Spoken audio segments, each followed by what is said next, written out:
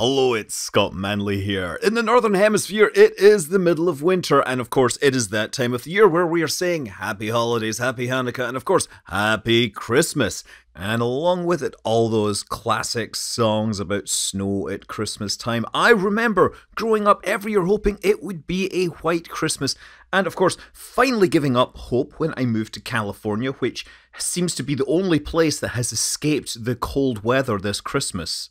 But being a space nerd, I wondered, is there any other place in the solar system that experiences snowfall? And the most obvious place to start is the comet 67P Churyumov-Gerasimenko. These are a sequence of images taken by the Rosetta spacecraft showing what looks like a snowstorm. Right, now the question is this really snow? Well, these are small particles getting blown off the surface of the comet. And some of these particles are mineral, part of them are volatile, they're very likely loosely formed fluffy aggregates. So as far as I'm concerned, I'm going to call this a snowstorm. Now that's pretty cool, but that stuff is falling upwards, away from the comet, getting blown off into space. It would be billions of years in the past when this comet formed by particles like this aggregating onto the surface of this like a snowfall.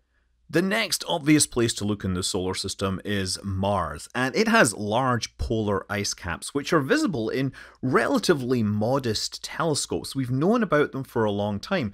When von Braun was designing a mission to go to Mars, he actually had the spacecraft landing on skis at the pole because, he thought it would be like skiing. But over the years, we've come to understand Mars a little better. First of all, there's a lot less, atmosphere than von Braun thought. But most importantly, we have established that the polar ice caps are made of water and carbon dioxide. The water ice tends to be more permanent, staying permanently situated, either north or south, but the carbon dioxide will migrate seasonally as one hemisphere is warmed and the other is cooled by the tilt of the planet. But in early 2000s, there were a couple of missions which actually observed snowfall. First of all, there was Mars Phoenix Lander. So this was, it was basically a replacement for Mars Polar Lander built from a bunch of spare parts. And it landed near the poles.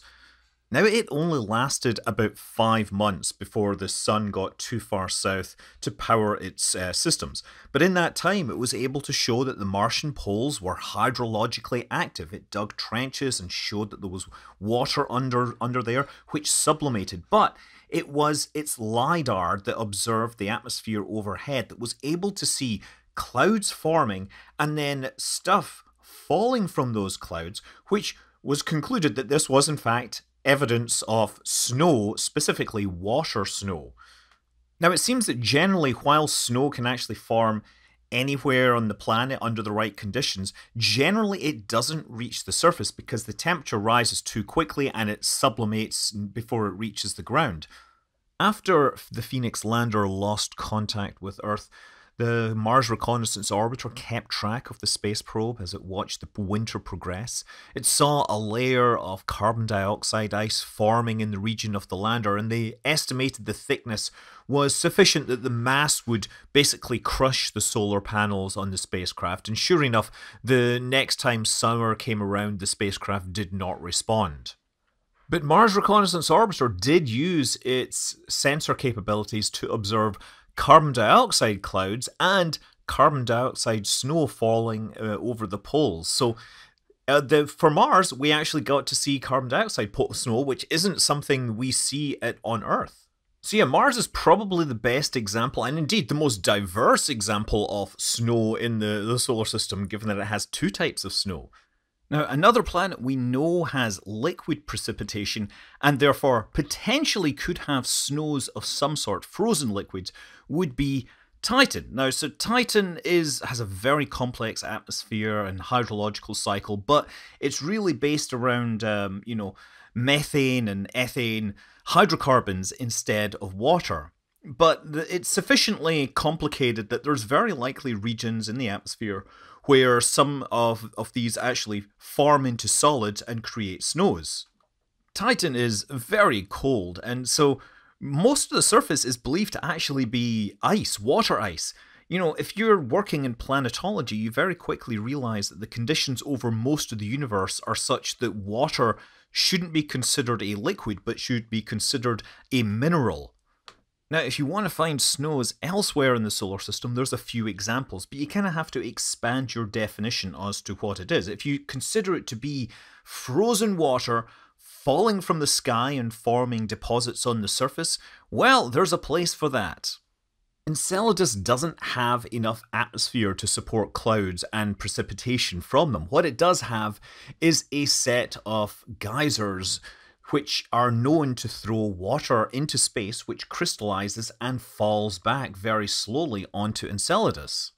So this is rather more like a snow cannon, a snowmaker that you might find at a ski resort that's blowing water into the air and having it freeze out so that they can have, great skiing.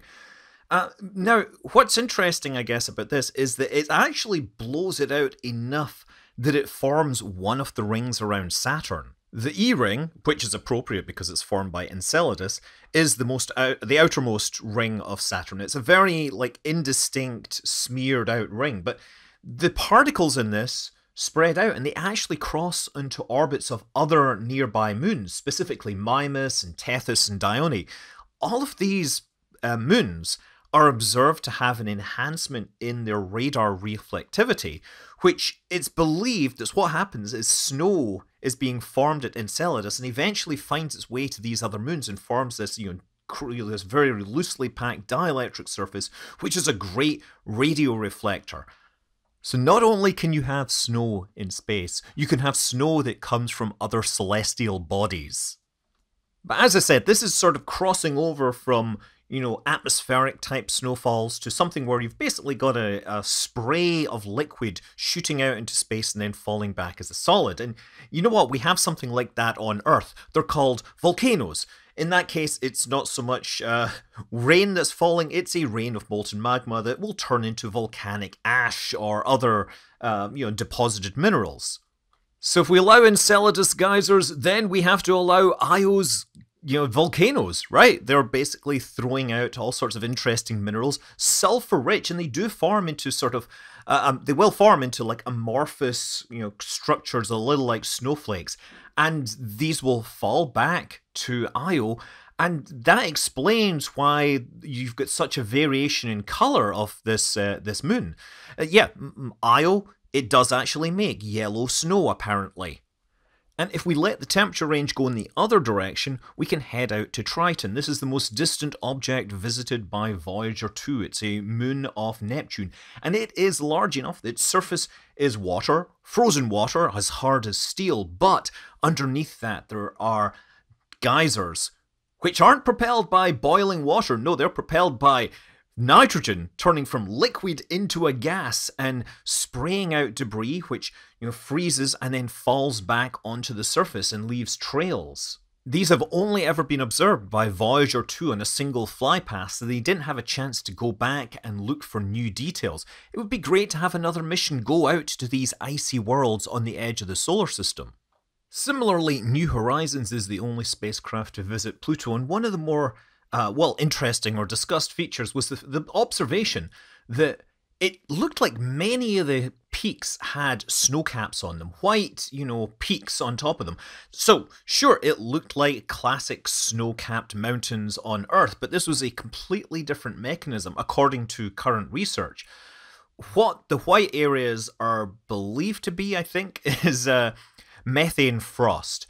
And the formation mechanism is completely different, right? On Earth, you get, snow forming on peaks because as the air rises, it gets colder and it rains out deposits on the top of peaks. But on Pluto, the atmosphere is actually warmer than the surface because it's getting warmed by the sun. And I think the simulations basically said that what happens is at the top of these, the methane from the atmosphere freezes and sticks to the top, and the gas being cooled by this glides down the slope, but by the time it gets to the bottom, it's lost the methane. So that's what's producing these white features on the top, at least according to this one paper based on this one spacecraft. Now moving from one of the coldest places in the solar system to one of the hottest, Venus. Now Venus has a fairly significant atmosphere and it does have weather of sorts. I'm sure it's actually entirely possible that snow or precipitation forms in the very upper atmosphere, but down near the surface there's evidence of a frost type activity. Venus was most recently mapped by the Magellan spacecraft, which launched from the Space Shuttle in 1989, and it used synthetic aperture radar to peer beneath the clouds. And this is a kind of relief map that was produced where you can sort of get an idea of the different terrain heights from this image. Now, if you overlay the albedo map, which shows which areas had the highest radar reflectivity, it becomes obvious that the highest places have the highest reflectivity, and it's believed that this is due to some sort of mineral that is like deposited by the atmosphere, like in a frost type mechanism. At higher altitudes, the material gets deposited in a different way, and so we get better reflectivity. At one point, it was believed that this was due to tellurium, and there have been a few other heavy metal frosts that have been suggested, but no one has got a definitive answer just yet as to what causes this phenomena.